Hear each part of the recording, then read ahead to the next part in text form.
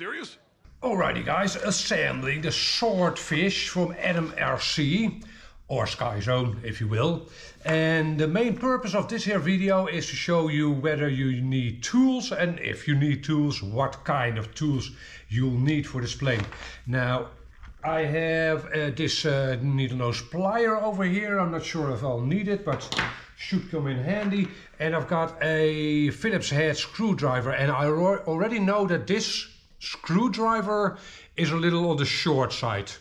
For the tail section I'll have to screw in screws over here, and I can probably get to 2 of them.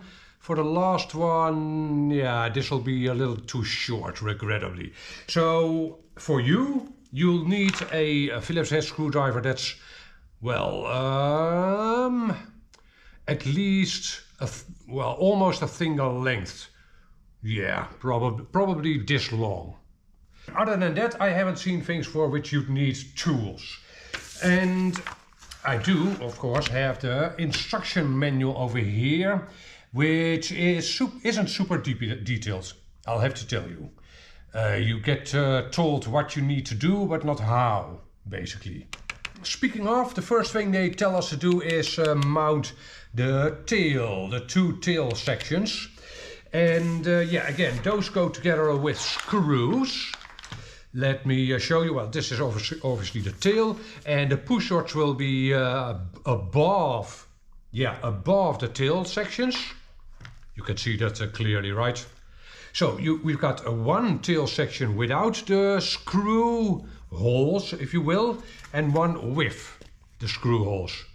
You can easily tell them apart, right? And the ones without the screw holes is that? Yeah, that's the right one. The right tail section, not the right. Yeah. Okay, the one on the right side of the airplane. So basically what you do is you push. Yeah, you push that tail section in there. You could, if you'd want to, use glue, I guess. In fact, you could assemble the entire tail section with CA glue or UHU-POR. But that way you wouldn't be able to take it out again. And okay, so in the tail there's a glass fiber tube, a square tube, and that should fit around these grooves in the tail section. Yeah, and I must say I'm having a little bit of a hard time getting them around.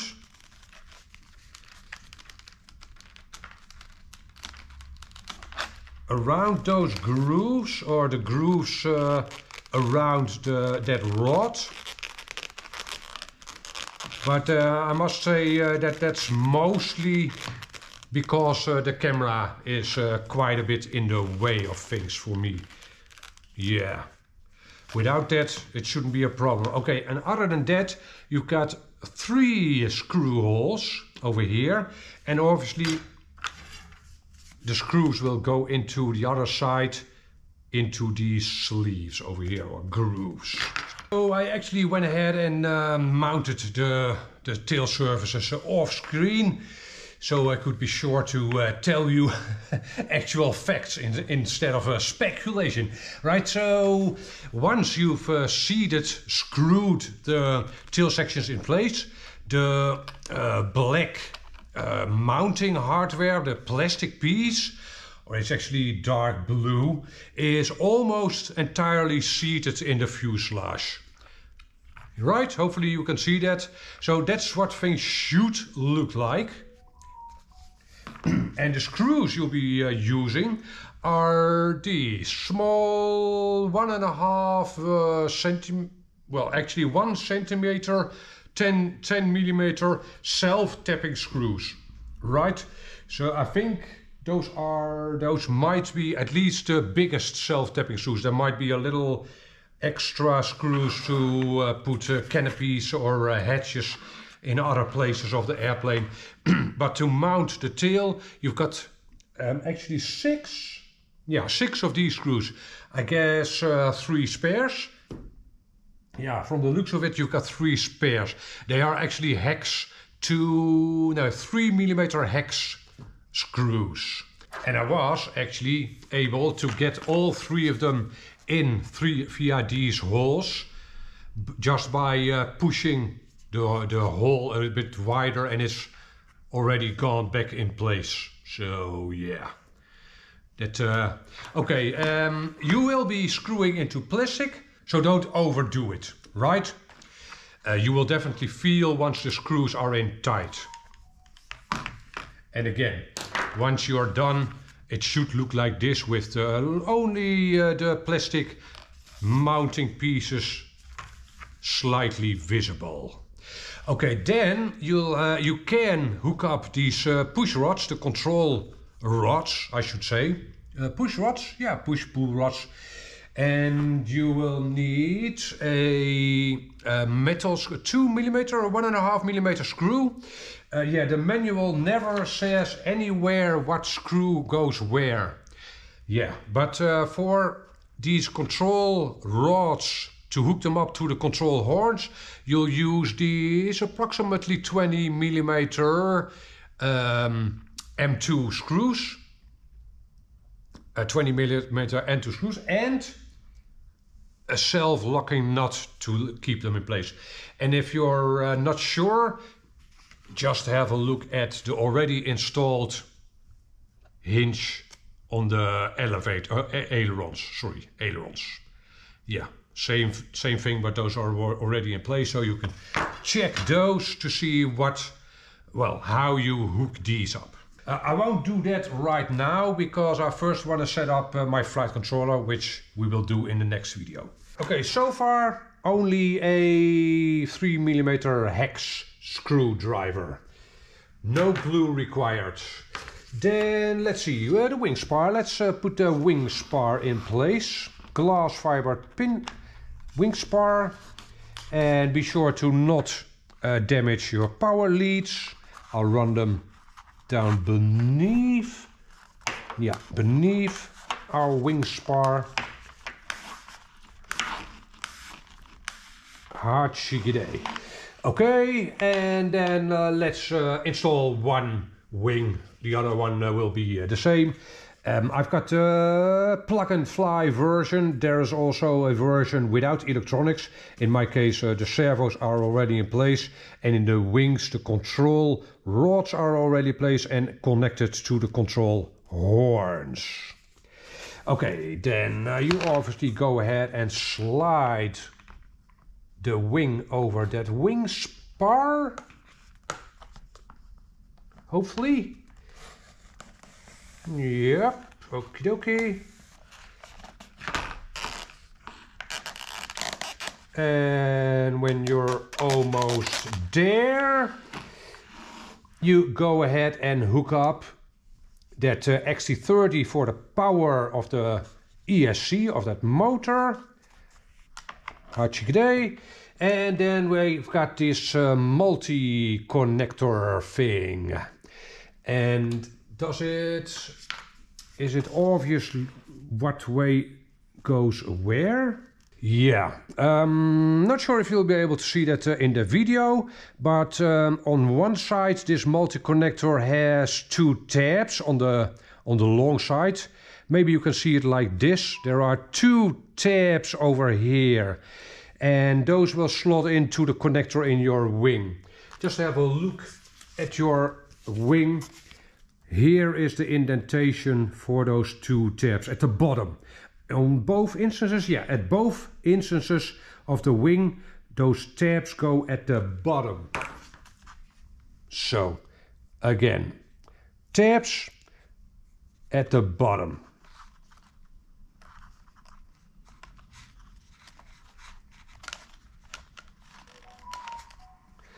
Okie dokie, and it's probably handy to flip the plane upside down for this.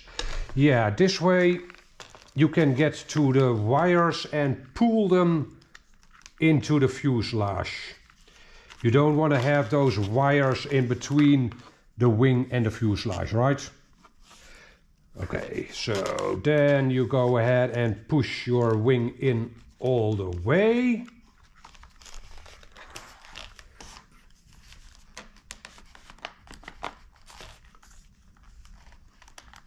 Click. Not sure if you could hear that, but there's a click connector over here.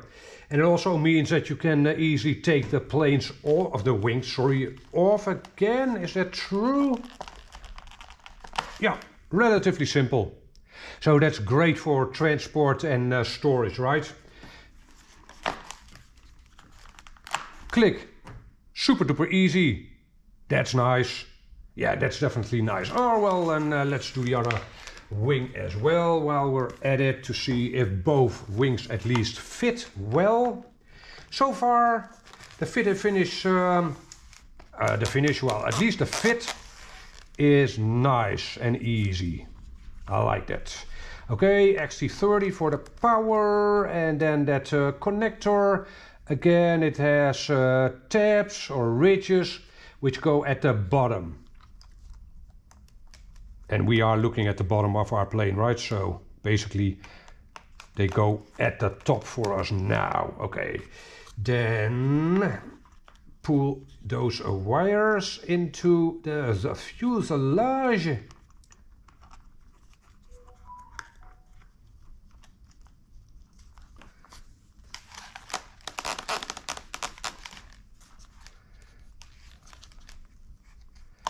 Yeah, it's definitely easiest to do this upside down, so you can pull those wires in.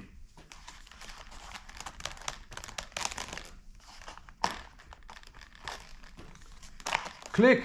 Ha! Cool stuff. That's pretty easy. Yeah, that's very nice.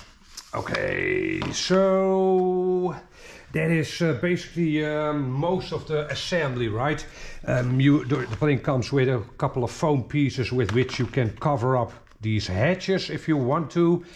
I might, yeah, well, probably use this hatch for my FPV transmitter. And you've got a hatch over here which you could cover up as well. In case you want to use this plane as a line of sight plane, very well possible, why not? Then you could simply cover those hatches up and be done with it, and you've got another hatch for your GPS receiver over here, the hatch, this one. I would have liked a transparent thing for, maybe I'll use some tape actually, yeah, I'll probably use some tape. So you can maybe see the LEDs of the GPS unit and know what's going on with that. So at this point you can probably, yeah, you could obviously install your propellers, which I won't.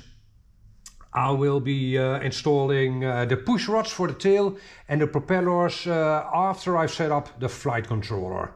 Right, I don't want to have my propeller suddenly spin up for, well, who knows what. So yeah, we'll see in my setup video what that entails.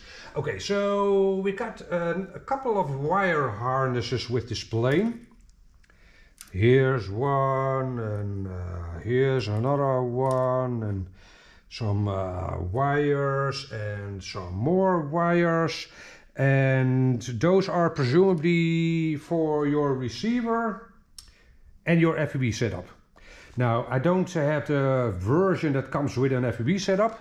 If you order the one that comes with an FPV setup, I assume, I can't be sure, but I assume the FPV setup is already installed in that version.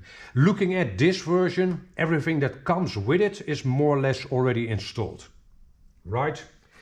And I think there isn't a version that comes with a receiver, so you'll have to at least install that receiver yourself. Okay, I think is that it? Yeah, I've got, maybe you are aware of this plane and have seen other videos. The plane comes with these plastic pieces, and the manual says,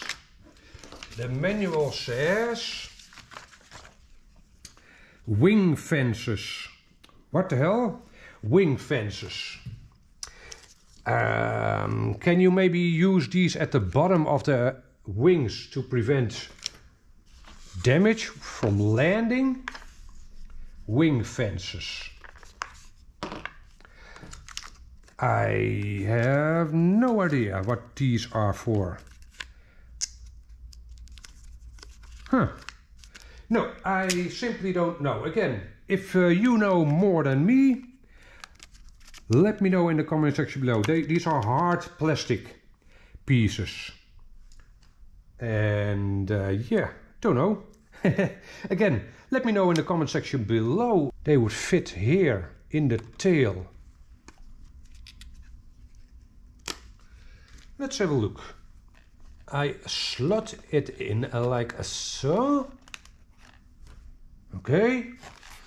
And I slot the other one in like so.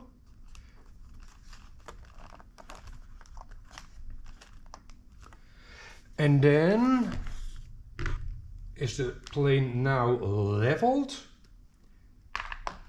It is. Aha. Oh no, it isn't. Actually, no, it isn't. They actually don't even touch the table. So that's the only obvious place they would fit from the looks of it. And there's no mounting hardware for them. You'd have to glue them in if you'd want to use those. Huh. I must admit they look nice. Yeah, for what it's worth. But yeah, I don't know.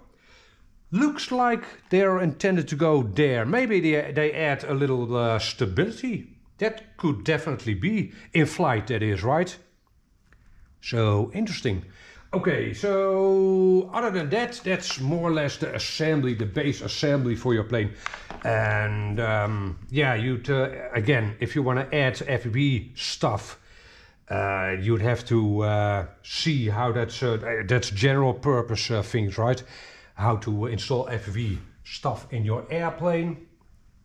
And maybe I'll do a separate video about that, but there's tons of videos on how to install FPV stuff, and it also depends on the FPV system you want to use, how to install it. So I won't get into that in this here video.